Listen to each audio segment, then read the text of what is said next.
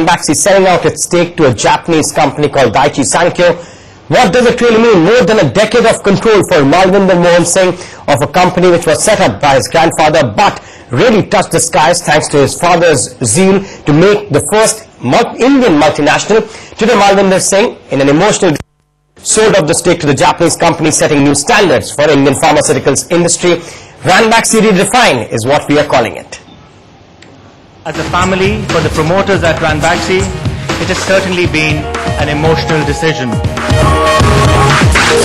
Malvinder Mohan Singh has sold out from Ranbaxy. Not an easy decision, but a whole lot of money and a brand new path for him to set a journey on, where he will no longer own what he manages.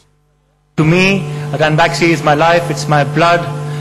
To me, that is really far, far more in terms of what I call family than what I've been doing anywhere else.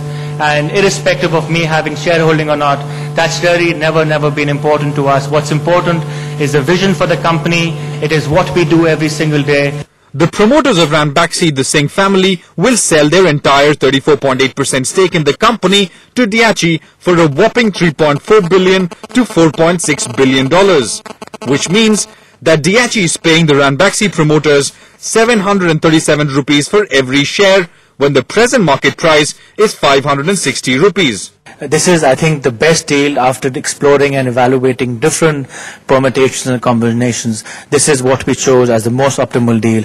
I think everybody is extremely excited. On the face of it, this is a big dose of money, whereby the deal is valued at a 55% premium to the 3-month average and 31% premium to the present price. And the company is now valued at almost a 70% premium when it comes to the market cap of $5 billion, since the deal values it at over $8.5 billion. Ranbaxy purchase gives Tokyo-based Daiichi, a company that manufactures and sells low-cost generic drugs in 50 countries.